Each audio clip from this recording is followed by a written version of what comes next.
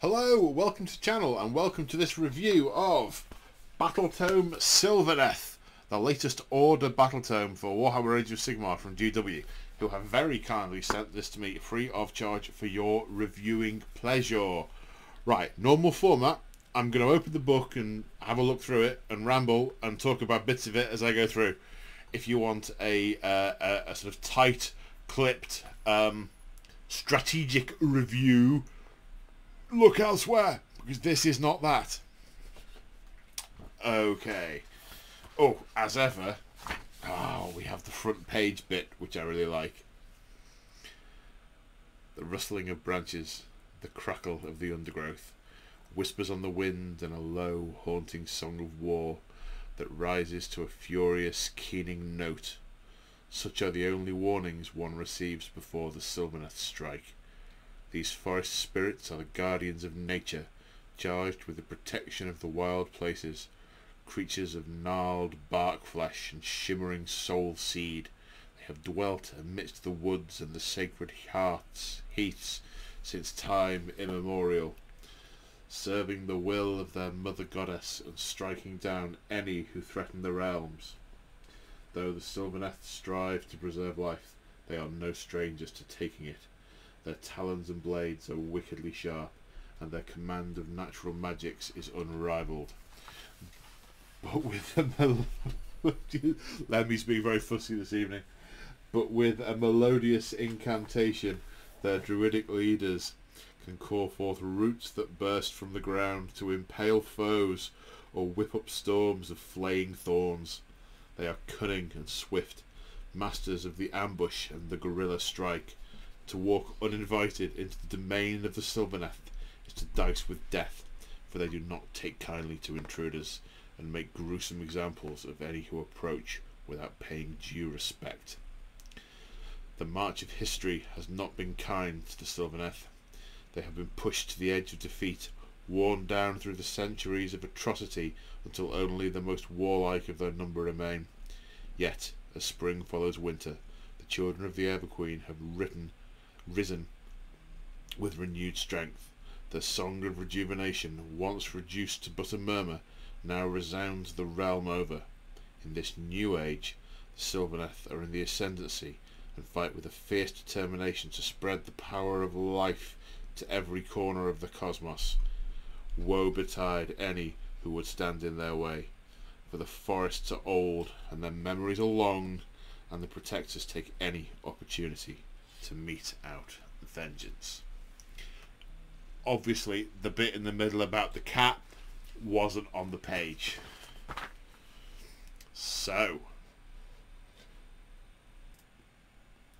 right, the first diorama we've got is a really nice sort of it's against beastmen, and it's in a sort of overgrown, almost dank, woody sort of area, not quite sort of like dank hold, but bordering on it, with a really nice orange glow, very autumnal feel, backlighting the Everqueen. Very nice. As you'd expect, we've got some sections on the Sylvaneth themselves. The Guardians of Sanctity, defenders of the wild places, protectors of the circles and seasons. The Sylvaneth are a force unlike any other in the mortal realms. These mysterious forest spirits fight to preserve their sacred lands. I always read it scarred lands for some reason. Battling the corrupt, the monstrous and the malign, so that the realms might heal and thrive. Then we've got a diorama here from diorama with the Lady of Vines fighting the Maggotkin of Nurgle. The cycles persist, the seasons change, and yet our war to heal the realms is unending. The servants of foulness lurk in every nook and cranny. They pollute the earth with their presence. They take that which is pure, they stain it with their repulsive souls. Enough, I say. We will tolerate it no longer. We will hunt them down wherever they hide, tear them out, root and stem.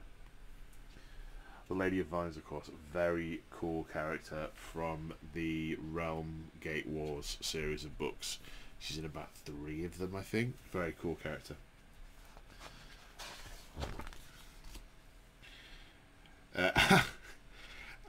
and I turn the page, and it starts talking about the Realmgate Wars.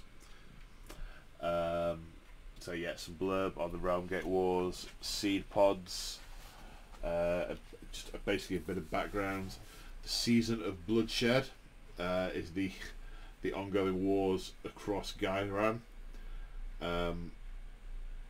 pushing back the forces of I assume, where are we? The Maggotkin.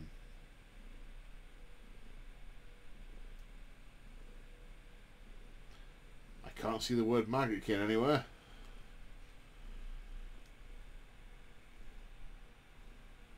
Oh, okay. So it's also, there's a bit here about the effect of the Necroquake, which is good.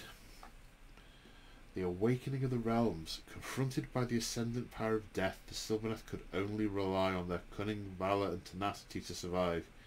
Yet every night has a dawn, and Alariel had set plans in motion to bring about a grand reversal in fate, though the cost will be perhaps greater than Eddie could have anticipated. The beast roars back.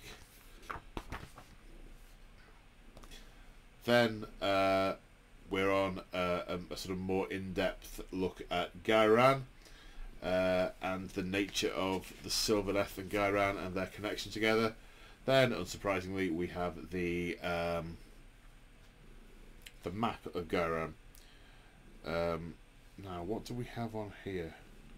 Realm routes. They're interesting. Major realm routes, because they're sort of passageway type things. That's how they get about. Fireslayer magma holds.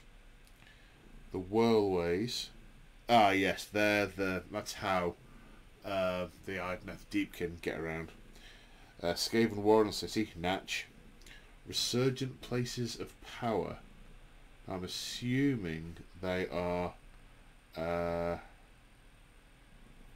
resurgent places of power. Let's have a look.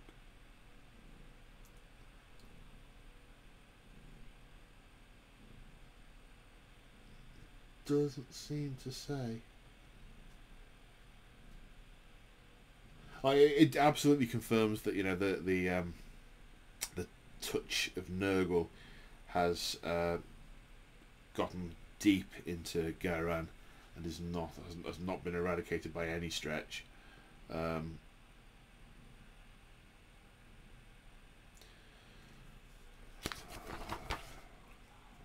Then we've got the traditional little vignettes in Age of Myth, Age of Chaos, Age of Sigmar.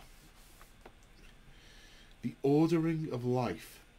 Though it may seem impenetrable and strange to the outsiders, Sylvaneth society is in fact highly structured, with each forest spirit, excepting perhaps the spiteful and twisted outcasts, instinctively knowing their place in the natural order. At the apex of the hierarchy stands the mother goddess, Alariel, not Aladriel, Alariel, to whom every Sylvaneth owes the utmost fealty. So, then you've got different... these are the different glades. How do they relate? They're the hosts. Okay, so you've got the Royal Moot, wherein the High King of Oakenbrow. Yeah, this is the Oakenbrow. So Oakenbrow is one of the sub-factions. Oakenbrow, the first amongst equals, the largest of all glades, with hundreds of clans spread across the realms. Their wisdom, nobility, and loyalty to the Everqueen is beyond reproach, though the pride of these old growths sometimes sees them earn the enmity of the forest spirit kin. The Royal Moot, wherein the High King of Oakenbrow, the Old King of Gnarlroot, the Willow Queen of Harvestborn, the Old King of Winterleaf. So these are sort of characters, I assume. The Free Spirits, grown from the seeds of war and planted in the blood scap of the courageous. These independent and martially minded forest spirits stand ready to do the bidding of their beloved queen and make her will manifest across the mortal realms. The Heartwood Glaive. None braver are there, and none more are true. So, hang on. Oakenbrow. Gnarl. Root. Heart. Okay, so these are they're the different sub-factions. That's why they're not... It's an interesting page, this. It's got a sort of weird sort of tree of life type diagram, and it's not particularly instinctive to read. But off the back of it, we have a page for Oakenbrow. They're the ones I just read out. A page for Gnarlroot. The rulers of Gnarlroot Glade are life mages of profound skill, able to bind the energies of the natural world in astounding displays of spellcraft. Though regarded as grim, taciturn, and secretive by their fellows, they serve a key purpose in Alariel's designs as keepers of arcane treasures and masters of eldritch secrets. Then we've got Harvest Moon. Surging forward like a spring gale, the Harvest Moon embody all the vitality of life. Youthful and vibrant by the standards of the Great Glades, they have swiftly established a reputation as ardent crusaders against chaos. Yet their relative naivety may well have its consequences, given time. Ironbark. There's no little thing for these, there's only the whole paragraph. I'm not going to read it all. So you've got Ironbark, Winterleaf, Heartwood, Dreadwood. Dreadwood? That's interesting. There's always been something amiss with the Dreadwood Glaive. The soul pods were not planted in sun-dappled groves, but in the recesses of the deepest forests, often those of Shaish and Ulg, where shadows grew thick. Interesting. Then we've got a page on Ilaria the Everqueen, and then the named characters, Lady of Vines and Dracha Hammerdreth. A bit about outcasts.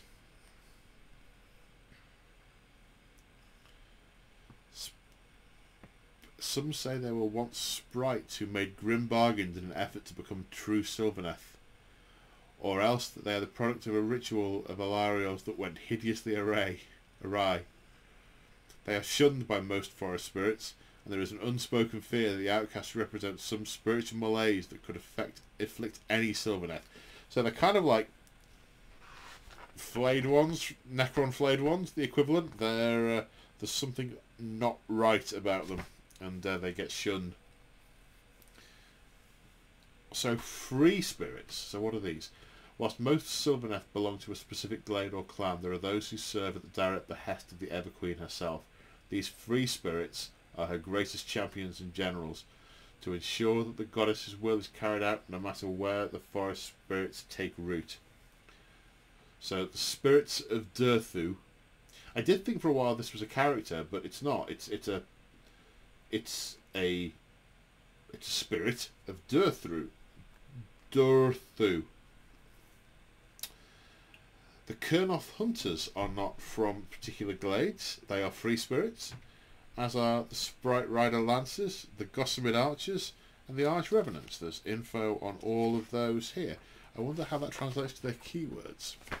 I've just realised why it's dark in here. I don't have the light on. Yay! It's light! Right, the War Host of the Wildwoods. Noble spirits are the rulers and standing armies of the clans, courageous tree folk invested with precious lamentiri.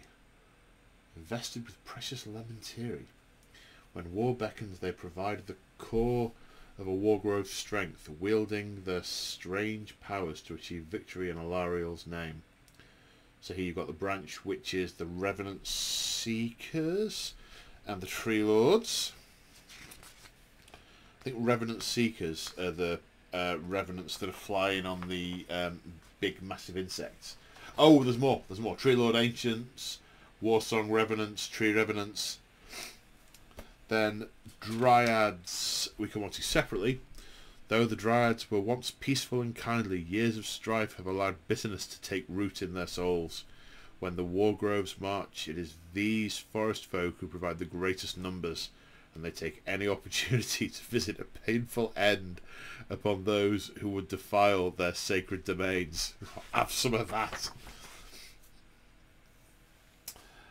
Then we're into dioramas again. There's another sort of backlit autumnal one. This time it's Ogre Moor Tribes. Picture of Alarielle on her massive beetle. Gossamer archers with their flying symbiotes grabbing on, holding on for dear life. Revenant Seekers, yes, they are the insect flying ones, against some Nighthawks with a nice load of mist, and it looks like a long exposure on the camera to make them mist go all swirly, which is cool. Some other, it's got a sort of purpley bluey background, as has this other picture here, a bit of a purple background. It's obviously Shaishan, because it's Ossiarch Bone Reapers with a purple hue.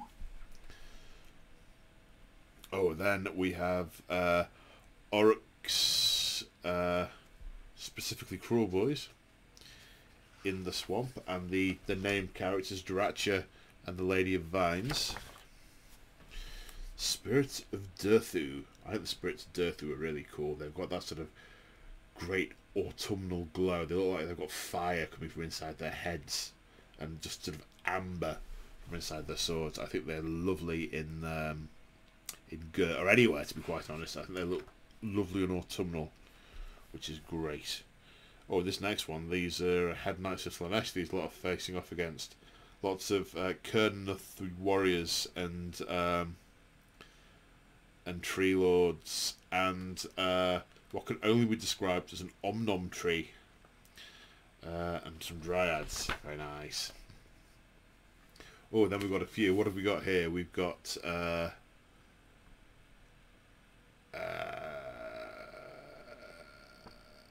what's it called? It's like a Myrmidon Ogre. I can't remember. It's sort of like an ogre. Yeah, it's Slave to Darkness anyway. Then Gloomspite, Maggotkin, Beastman, more Gloomspite, a lot of squigs, and very, very much underground. Yes. Then we have the painting section. I always like the painting section. I think it's so cool. Then so first one is Oakenbrow Bark. So a scheme to do the bark from an Oakenbrow glade. Yep, it's a grey seer undercoat with Militarum green, and then all sorts of flashy highlights, but basically it looks like you can just spray it with grey seer and paint it with Militarum green. Sold! Foliage and light bark, so leaves and stuff. Gnarlroot bark, being a different kind of bark. The bitter grub carapace, so you got lots of those little gnarly creepy crawlies.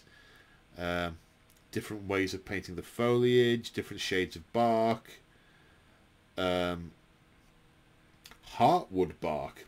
These have white leaves. They're very cool. A Lamentiri. What's Lamentiri? It looks like it's some kind of inner energy root. It's like a blue root inside of the guy's ribcage. Green bark and weapons.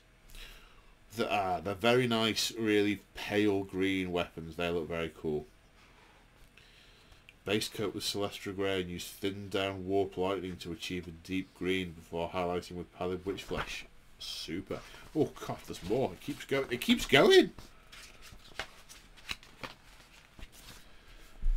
Ironbark bark. Ironbark bark. Grey bark, more foliage. Purple weapons. Winterleaf dark bark. That's easy for you to say. Dark bark. That looks like a... It looks very effective. It looks like a royal pain. It's highlight with Dark Reaper, highlight with Thunderhawk, fine highlight of Feminizian Grey, or in other words, a big splodge on the first one, and then a light dry brush of one of them after I give up on the highlighting because I'm no good at highlighting. Winter weaponry, dreadwood bark, light bark, foliage, harvest moon bark. They have got all of the schemes. I think it's all the schemes. 1, 2, 3, 4, 5, 6, 7. Yeah, all the sub-factions they've got the paint scheme for, which I quite like. Different flesh variants for the outcasts. There's a sort of blue glowy one. There's a dark blue, really evil, malign type one. Then some details on how they painted Alariel the Everqueen and the hives on Dratcha. The wings. Yeah, really good. I really like that level of detail in the books. It's just... I don't know why they don't do that in the 40k books. I really don't. Love that in the Battletomes. Right, now we're on to the rules. Dun dun dun. Okay, so first off, Glades. You can pick one of the following sub-factions. And they are the ones that we discussed. Oakenbrow, Gnarlroot, Heartwood, Ironbark, Winterleaf, Dreadwood, Harvest Boon. Places of power. So this is an interesting one. In the previous book, my understanding was you got to set up one Awakened Wildwood as your terrain piece. And then loads of your spellcasters got access to creating more Awakened Wildwoods. But the problem was that if you'd made yourself a nice board, there wasn't really anywhere to put them. So what we did in some of our games was say, alright, this terrain piece that's all woody, you can turn it into an Awakened Wildwood by doing the spell. I don't want to sound smug, but no, they're not actually doing that. However, what they have done is they've said, when you've determined your territories, before you set up your terrain features, the Sylvaneth player can pick 3 terrain features that are wholly outside of their opponent's territory, and those terrain features are considered by you to be overgrown terrain features. And to all intents and purposes, I mean, there might be a couple of subtle exceptions, but from what I've read, they are basically Awakened Wildwoods. So you basically set up your nice woodland board and go, yeah, I'll have that, that, and that. They're all overgrown. They're awake. They've woken up. And then you put your Awakened Wildwood down, so you got your 4.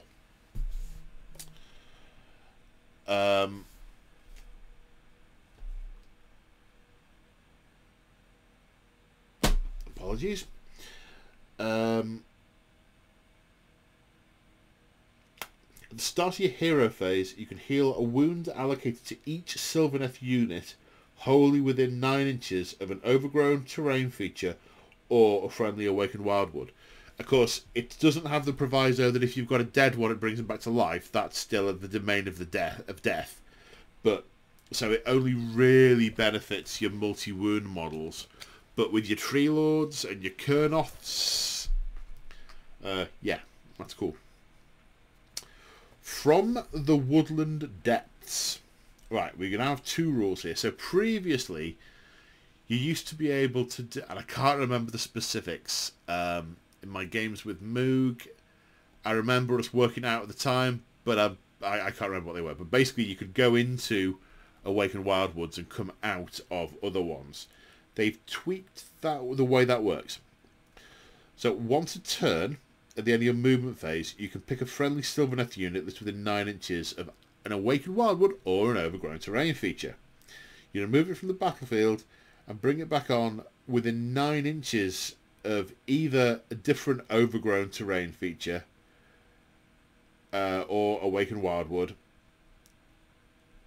that is more than 3 inches from enemy units. So most other redeployment mechanics in the game, you have to stay 9 inches away from the enemy. No, not with these. If your enemy are... You need to come out within 9 inches of an Awakened Wildwood or an overgrown terrain feature, but you can be practically right next to them, which makes them really interesting for battlefield control, I think. So that's Walk the Hidden Paths. and it's once per turn. I think I remember reading things that let you do that again. Then you have Strike and Fade, which is also interesting.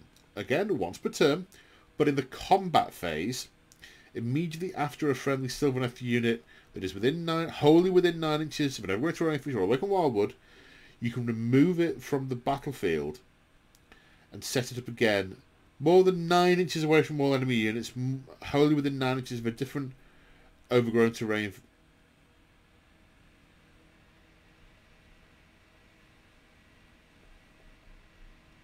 I'm confused now. Let me read that again. After the unit has fought, you can remove that unit from the battlefield and set it up again more than 9 inches from all enemy units and wholly within 9 inches of either a different overgrown terrain. That is more than that's more than 3 inches from enemy units, or a different friendly awakened wildwood that's more than 3 inches away from enemy units. So you can't. Basically, you can fight and you can leg it. So if you make a charge, fight, then run away. They don't get to strike you back. Obviously, the hitty sequence is a thing, but in theory, run in, hit them, run away.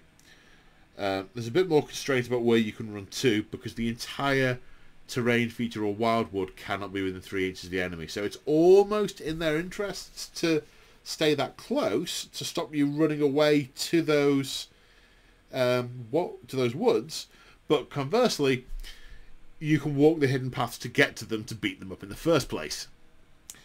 So you could quite conceivably, if they're by 1 wood, you could go from halfway across the board, pop out using walk the hidden paths in the movement phase. Then you could charge them, beat them up, then jump back in the combat phase using Strike and Fade, and go back out to where you came from. Interesting. And also, ouch! Verdant Blessing. Verdant Blessing is a spell. It has a casting value of 6 and a range of 18. If successfully cast, set up 1 awakened wildwood terrain feature wholly within range, invisible to the caster, more than 3 inches from all other models, endless spells, invocations, terrain features, and objectives, and add it to your army. So there's got to be space for you to put it down.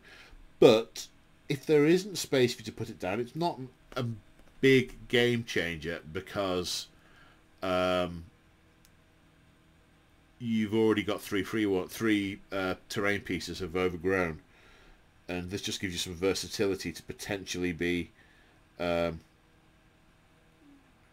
the Sylvaneth Wizards all know the Verdant Blessing spell in addition to any other spells they know.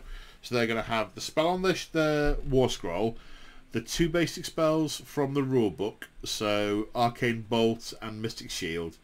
They'll know Verdant Blessing and 1 from the lore.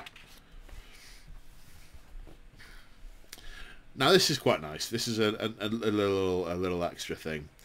It still comes under battle traits. Seasons of War. Basically, you're either in summer, spring, winter, or autumn. I mean, they're called the burgeoning, the reaping, the dwindling, and the ever dusk. But spring, summer, autumn, winter. Oh, excuse me, my back is really hurting now. It's been a long day sat in this chair. It's like 9 o'clock in the evening, and I'm desperately trying to get this done. Oh, I think desperately. You go, come on, read.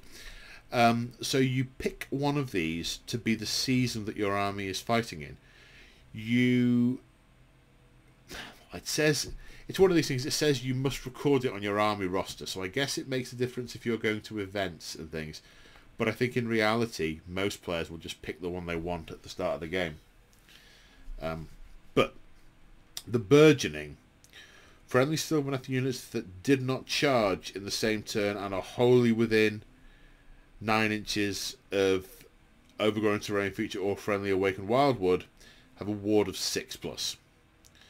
So don't charge, stay close, get a ward save.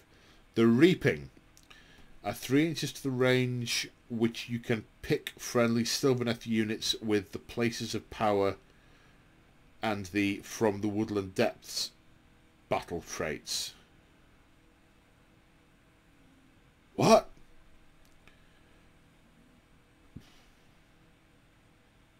Oh, right, okay. So the places of power is the getting healed from nearby woods. So that would go from 9 to 12 inches if you're in the reaping.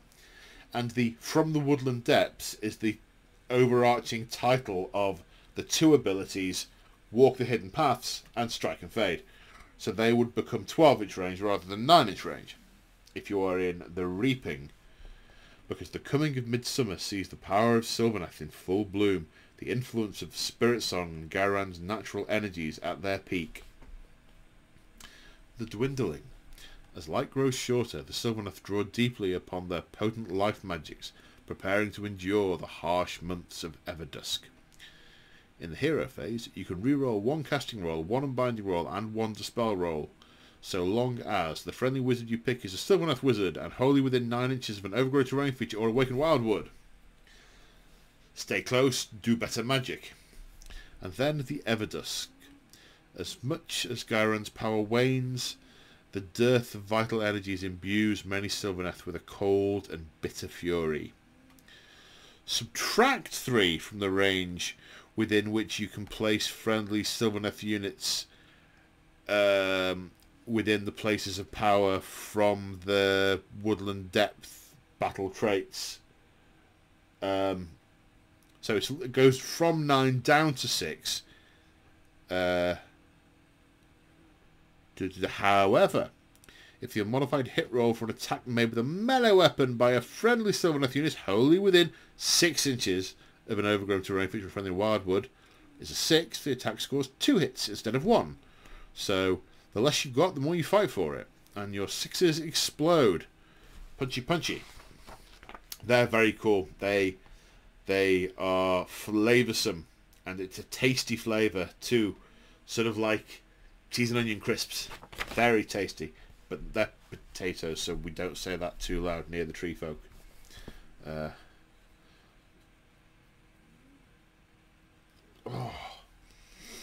Oh, the pollen has been horrendous today. It really has. Right. Okay, so now we're on to enhancements. Command traits. Aspects of war are for Sylvaneth heroes only. Gnarled Warrior. Ignore modifiers, both positive and negative, to save rolls. Lord of Spites. Shouldn't it be sprites? Impish forest spirits aid this general with an array of venoms and snares. Spiteful sprites, maybe? I don't know. In the combat phase, subtract 1 from the attack characteristic of melee weapons used by enemy units to a minimum of 1 that finish a piling move within 3 inches of this minus 1 to attack characteristics if you're within 3 inches in general, basically. And then we have Warsinger. Generals in the battlefield to start the movement phase. Add 3 to the movement characteristic of friendly Sylvaneth units that start a move wholly within 12 inches of this general until the end of the phase. So you've got to measure it out. Oh no, to start them. Oh, so you don't... Presumably someone has said if you move out of the range of the general you lose the 3 inches.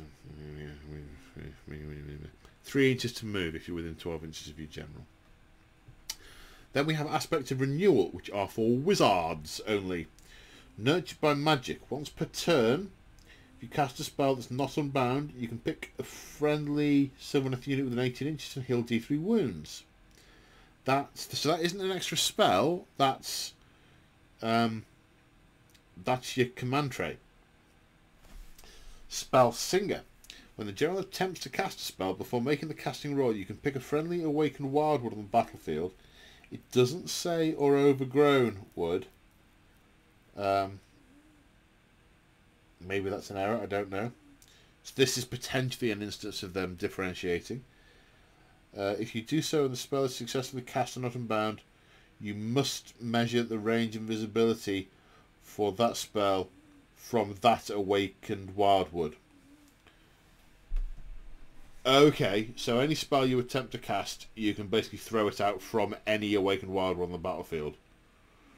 Just like, okay, I really want to put Mystic Shield on those guys over there. Dink! Right, now we're into Artifacts of Power.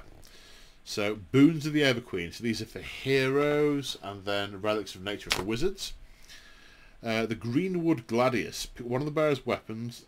At the start of the combat phase, roll a d3. Add the plus d3 attacks, basically.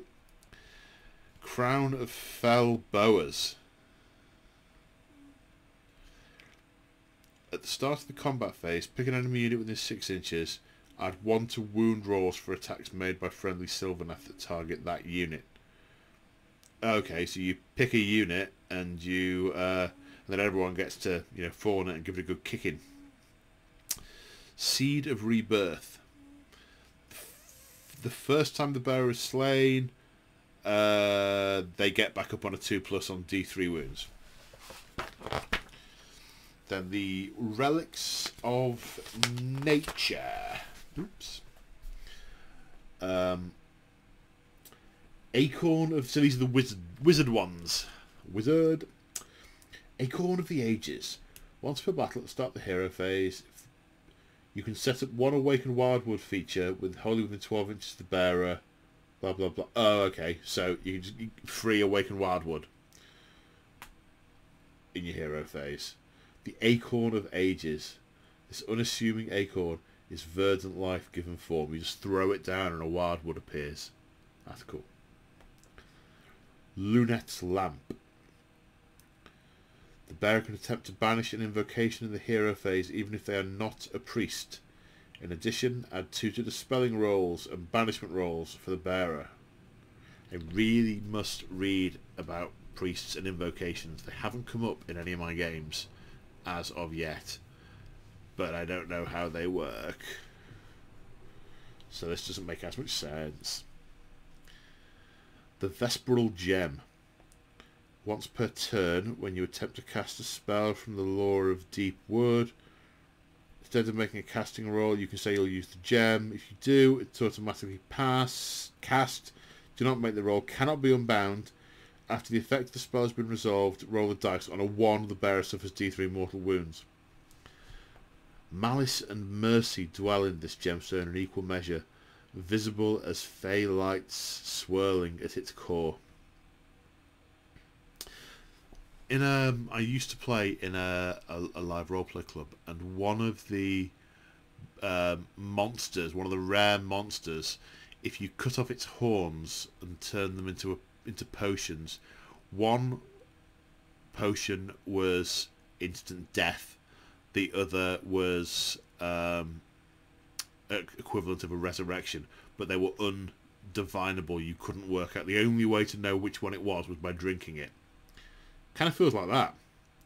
It's like, yep, you spell, it happened, you can't unbind it, or no, I'm feeling angry, die. Cool. Okay, Lore of the Deep Wood. So here are the spell lores. Throne of Vines.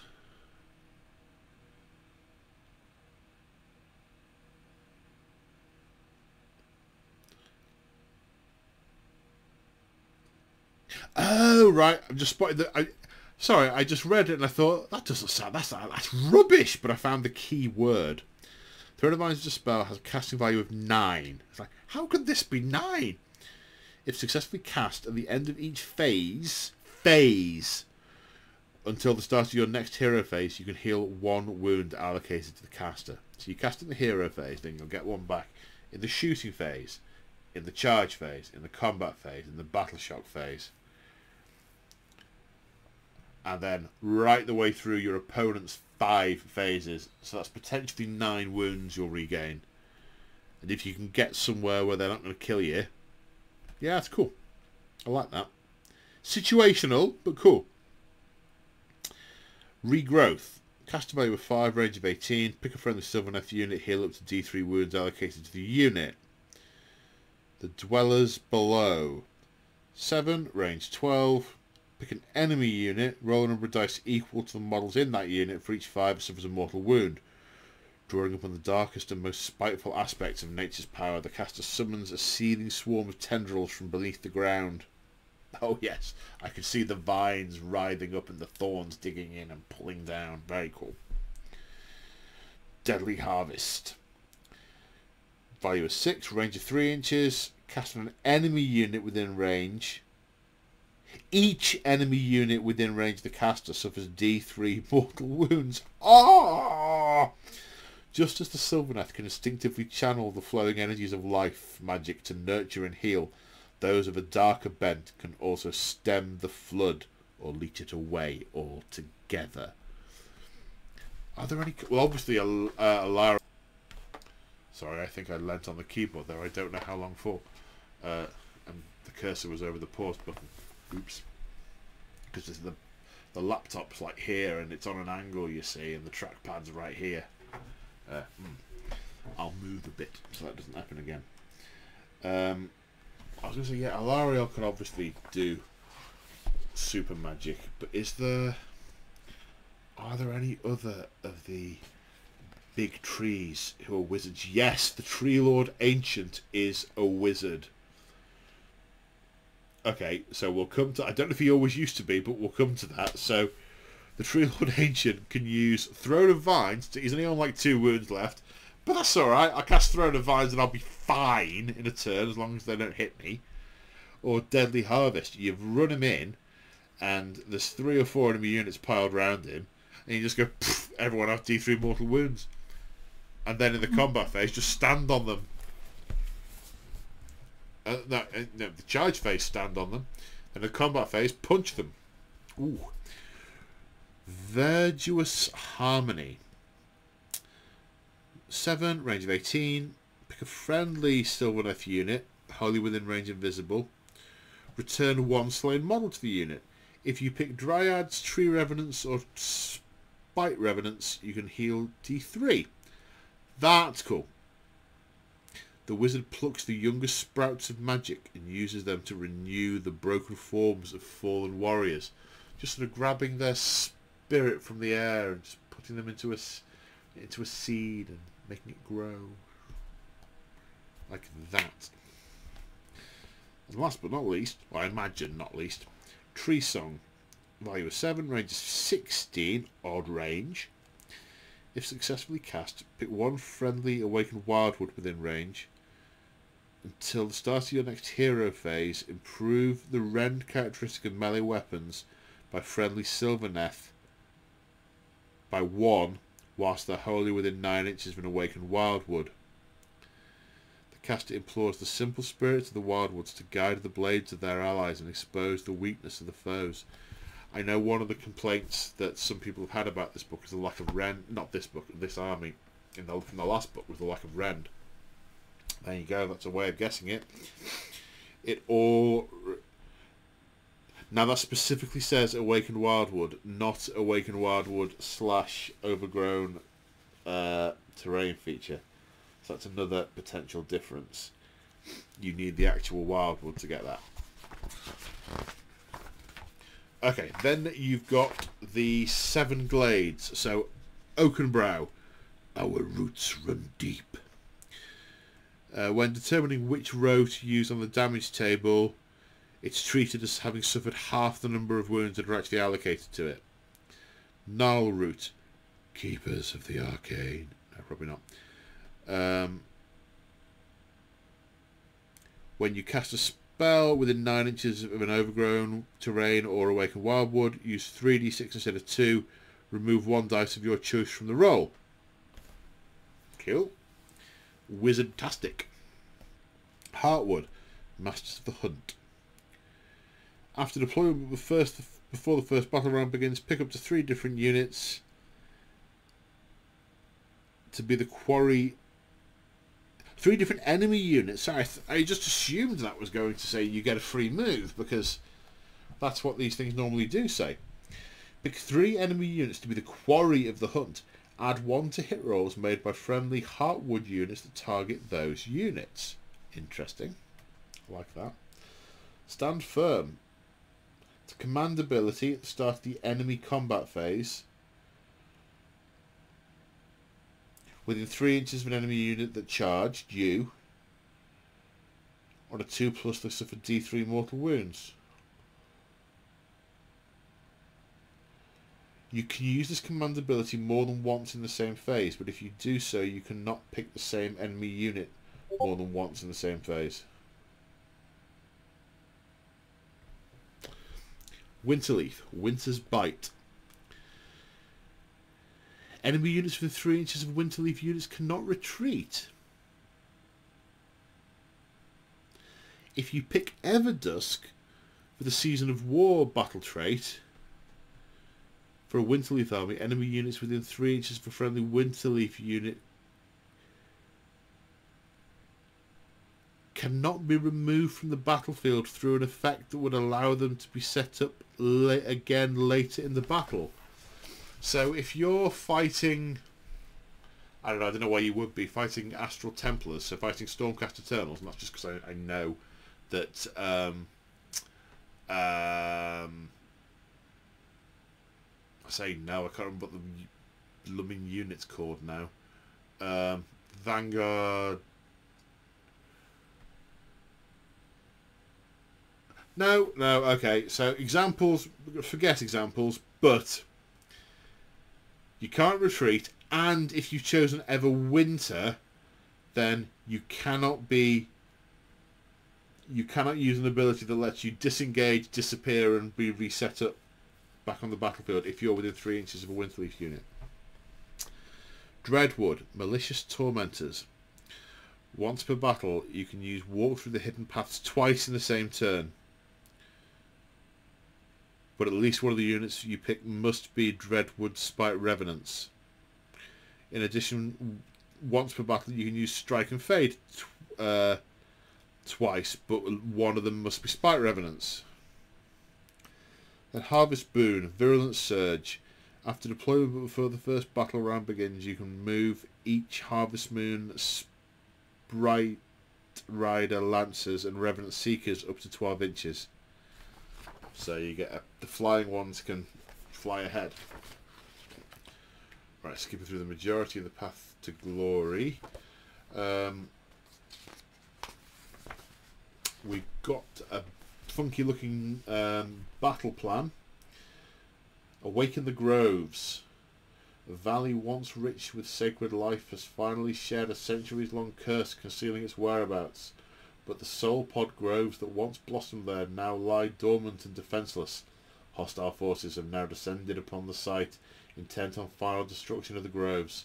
Heeding the distant spirit song of the imperiled woodland, the Sylvaneth gather to purge the valley of its spoilers and restore the soul pod groves to their rightful splendour.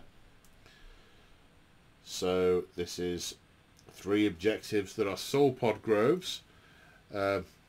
Special command ability for the Guardians, returning slain models to the unit. Special command ability for the Trespassers. Add 1 to wound rolls whilst within 12 inches of a friendly hero. Follow my lead. Undaunted by the fervent resolve of the Sylvaneth, a champion amongst the Trespassers joins the fray with such wrath that all rise to their example.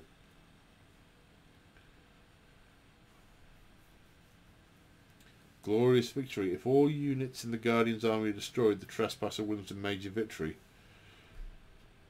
If fewer than 2 soul pod groves are awakened when the battle ends, the Trespasser wins a minor victory.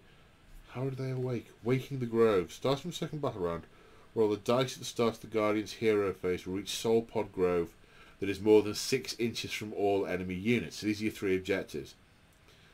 Add 2 to the result for each unit from the Guardian's army that's wholly within 6 inches of a soul pod grove. On a 7+, the soul pod grove has been awakened. The awakened soul pod grove is treated as an awakened wildwood faction terrain feature in the Guardian's army for the rest of the battle. So it's a combination of how much the Trespasser kills and how many groves get awakened as to who wins. Excellent! That looks like fun. I might have a go at that. Then we've got War Scroll Battalions. We've got the War Groves. So we've got 5 different ones. They all have the same command ability. When you pick your army, you get a second free Awakened Wildwood. So you've got 3 spirits, which is a Spirit of Durthu, an Arch Revenant, 3 Kuroth Hunter units, a Gossamed Archer unit, and 1 Dragonspike Lancers. Lords of the Clan, a boatload of Tree Lords. Household, 1 Tree Lord, 1 Branch Witch, 1 Tree Revenants, and 1 Revenant Seekers. Forest Folk, 3 Dryads. Outcasts, 3 Spike Revenant units.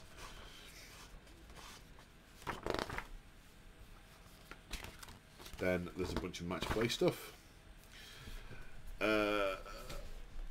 Alariel the Ever Queen. So, I won't go through all the stuff.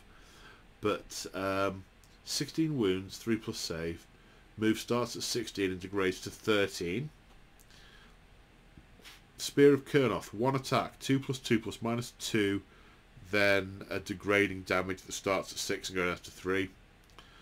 Melee weapons, Talon of the Dwindling is not very much. The Great Antlers of the Beastie, 4 attacks, 3+2 +-2. Damage starts at 5, goes down to 2. She's a wizard who knows 3 spells and can cast 3 spells. OMG. This unit can fly. Life Bloom. In your hero phase, you can heal up to 2d6 wounds allocated to this unit. You gotta kill her. Once per battle at the end of your hero phase, if the unit's been destroyed on a 6+, you can set it up again on the battlefield with 8 wounds remaining. Living Battering Ram does mortal wounds on Better Stomp Rampage. Soul of Fourier. Once per battle, at the end of the movement phase, you can summon one of the following units: 20 Dryads, 10 Tree Revenants, 10 Spike Revenants, 3 Kurnoth Hunters, 1 Branch Witch, or 1 Tree Lord. Swirling Glow Spites. Unit can retreat and still shoot and charge.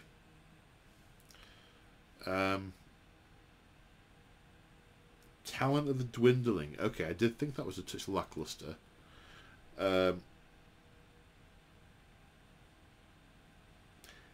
If you wound a model with the Talent of the Dwindling, roll a dice. On a 6, it just dies. Metamorphosis spell.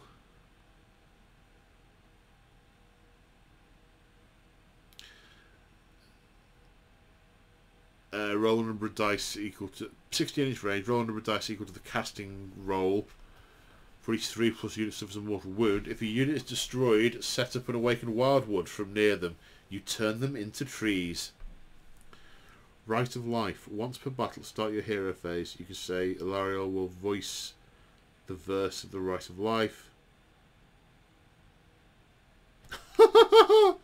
Until the end of the turn, all terrain features on the battlefield that are not already considered to be overgrown terrain features are considered to be overgrown terrain features. Everyone, wake up, quick! Okay, Lady of Vines I won't go through because I've gone through her in the box review a little while ago. Dratcha hasn't fundamentally changed any from what I can see, except I believe she belonged to a particular grove last time. She doesn't now. She's just a freely independent character, as is the Lady of Vines. It's not tied to a particular grove. Dratcha is a wizard. Was she a wizard before? Well, she's a wizard now.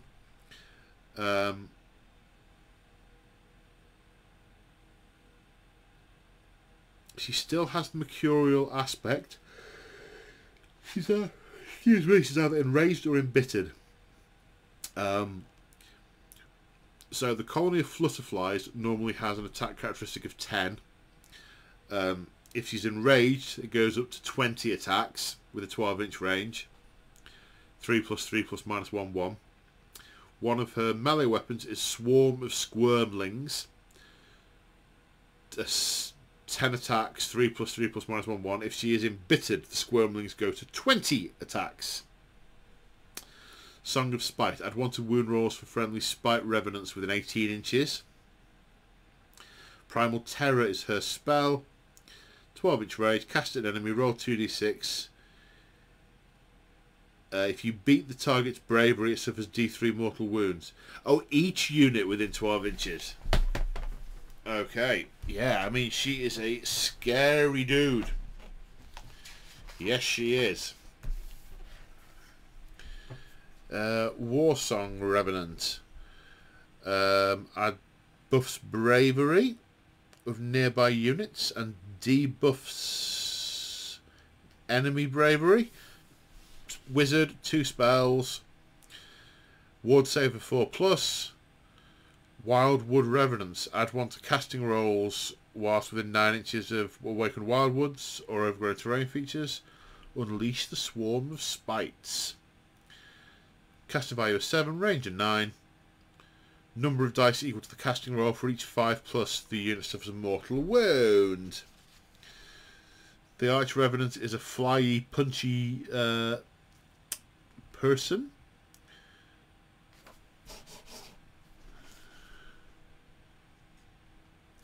You can either adopt a defensive stance or an aggressive stance. He'll either get a 4+ ward save for being defensive, or an extra attack for being aggressive, taking his attacks from 4 to 5. That doesn't seem like a good trade, to be honest. A ward of 4+, exchanging it for 1 attack that's 1 damage.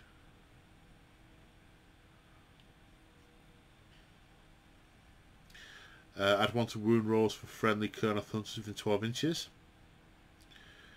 Command ability. Play it on a friendly Sylvaneth unit. They add 1 to their attack characteristic. That's nice. Yeah, big unit of dryads. They'll get an extra attack each.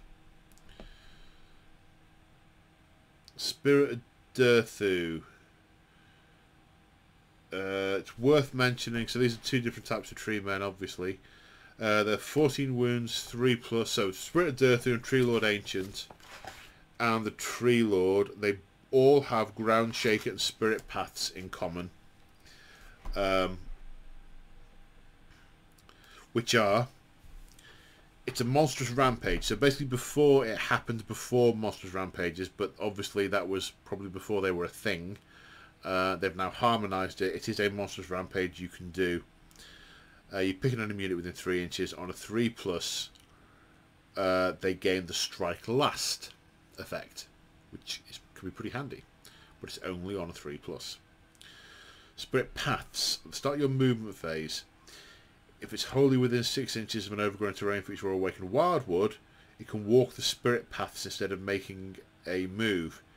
Take it off the battlefield, put it within 6 inches of another awakened wildwood or overgrown terrain feature, but more than 9 inches from enemy units. So those are common to all 3 of the Tree Lords. The Spirit of Durthu also gets Wrathful Guardian. Add 1 to attack characteristics of the Guardian Sword whilst within 9 inches of friendly woody things. He has 6 attacks with his Guardian Sword, which is a 2 damage weapon when he's on full strength. His Verdant Blast is a 15-inch range attack, 6 attacks on full profile. 4+3 +(-1) damage 2. That's nice. The Tree Lord is a wizard. Spirit Durthu, not a wizard. Tree Lord Ancient, sorry, is a wizard.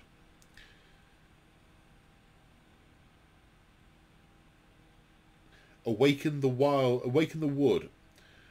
Pick a friendly wildwood somewhere on the battlefield. If an enemy unit is within 3 inches of it, it takes D3 mortal wounds. Each enemy unit within 3 inches of that wildwood takes D3 mortal wounds. Like a scene out of Lord of the Rings.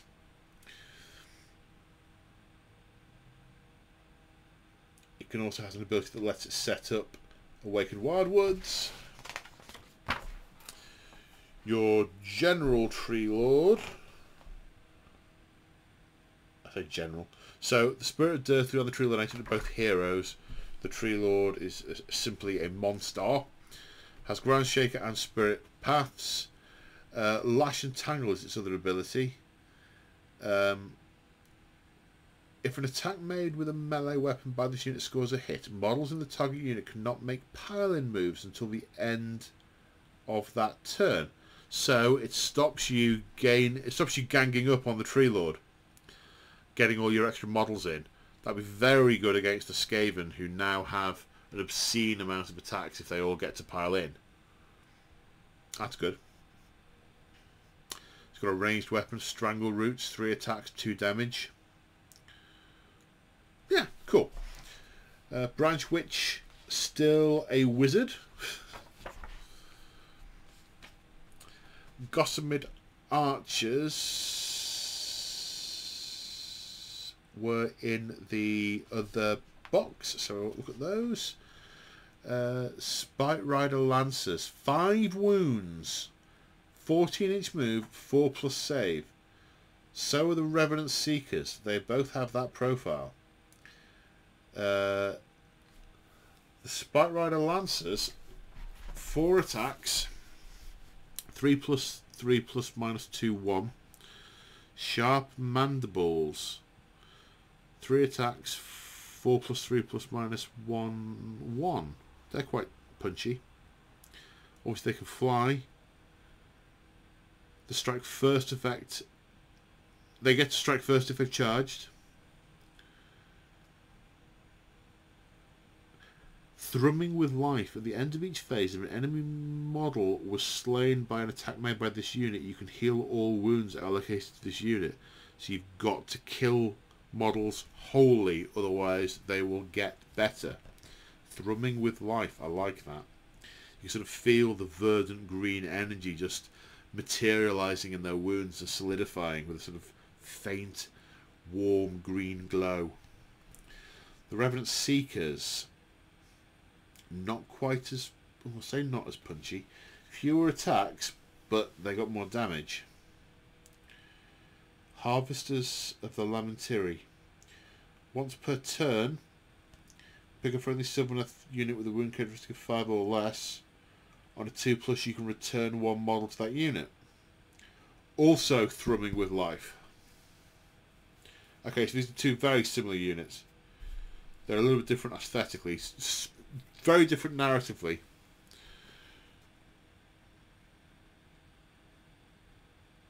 Yeah, the Spite Rider Lancers are Eladril's elite cavalry.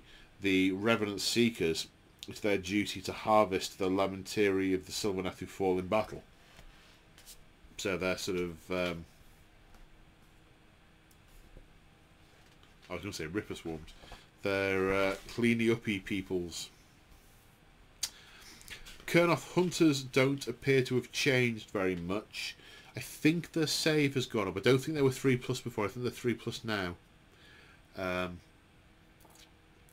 What has changed, and I don't know if you could do this before, but there's 1 entry for hunters with bows, 1 entry for hunters with greatswords, and 1 entry for hunters with scythes.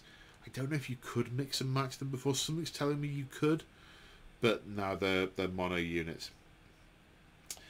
Dryads, 2-inch range for their racking talons, which is good because when you've got a load of them, you can get more attacks in.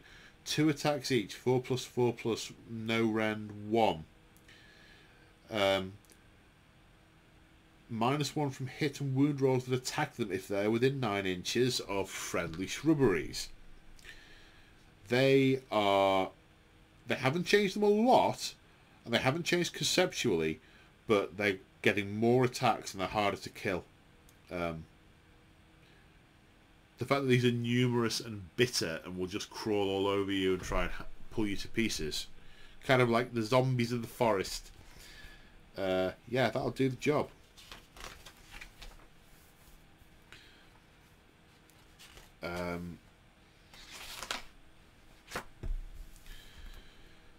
Tree Revenants. So, Tree Revenants and Spite Revenants. One big change is these now have 2 wounds. So they used to fold like an origami swan previously, but they've got 2 wounds each now. Other than that, they don't look like they've changed very much. The Tree Reverence the Musician still lets you walk through the paths and take it up and redeploy your unit. Once per round, they get to either all-out attack or all-out defense without the command being issued or a point being spent, which is nice. Spite Revenants do the 6s to hit, do mortal wounds thing. They have 3 attacks each, so a big bunch of those does a lot of damage. Potentially does a lot of damage. 3+ to hit, 3+ to wound, so they're quite good. More survivable now with being 2 wounds each.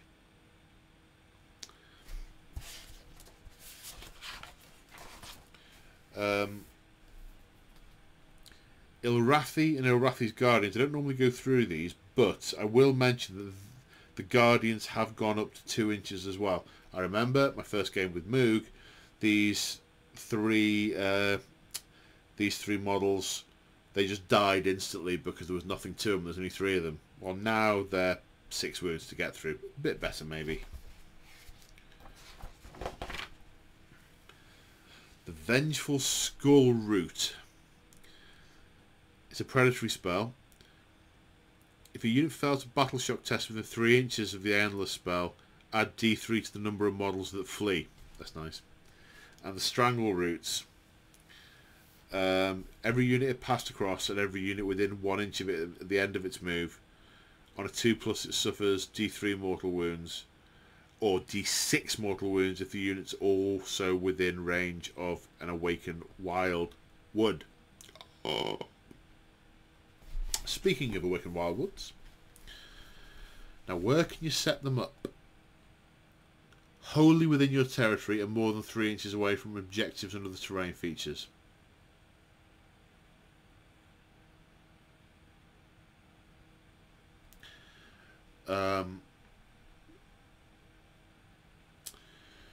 Overgrown wilderness. You can't see through. It blocks line of sight to everything that's not a Sylvaneth unit.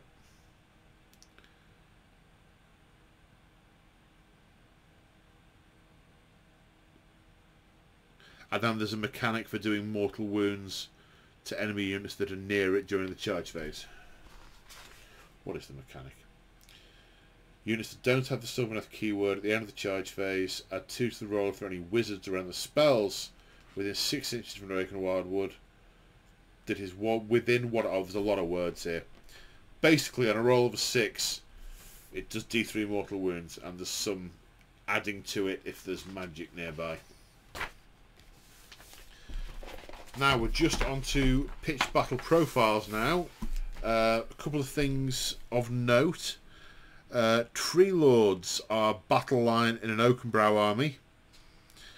Kurnoth Hunters are battle line in a Heartwood army. Revenant Seekers battle line in a Harvest Moon army. Spite Revenants battle line in a Dreadwood army. And Spite Rider Lancers battle line in a Harvest Boon army.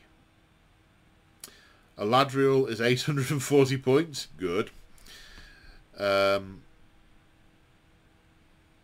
Hunters are 250 per unit. The Tree Lords, 260 for a regular, 360 for an ancient, 370 for Spirit Dirthu. 10 Dryads, 100 points. Tree Revenants, 5 for 110 points. Yep. There we go. And that, ladies and gentlefolk, brings us to the end of this review. Hope you enjoyed it. Hope you found it informative. I think that is a good book. I don't think they've done anything really fundamental to change anything. I think they've just tidied a lot of the rules up and brought them in line with the rest of the current edition. They've given a few buffs where they were needed, and they doesn't look like they've messed with things where they weren't. But it does feel... You really get the impression reading through that these things are viciously spiteful in the defence of their world, which is exactly what they're meant to be, so I say hooray. Yeah.